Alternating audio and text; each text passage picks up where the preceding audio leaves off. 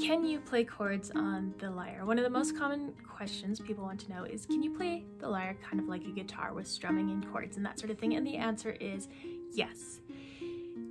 There's a lot of differences between different types of lyres. The 6 and 7 string lyres are great for playing chords because you use the block and strum method where you touch the strings you don't want played and then strum the rest. So yes, you can play it like a guitar.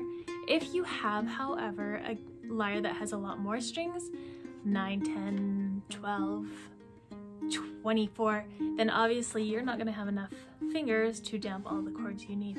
I have seen people who will touch 2 chords or 2 strings with the same finger.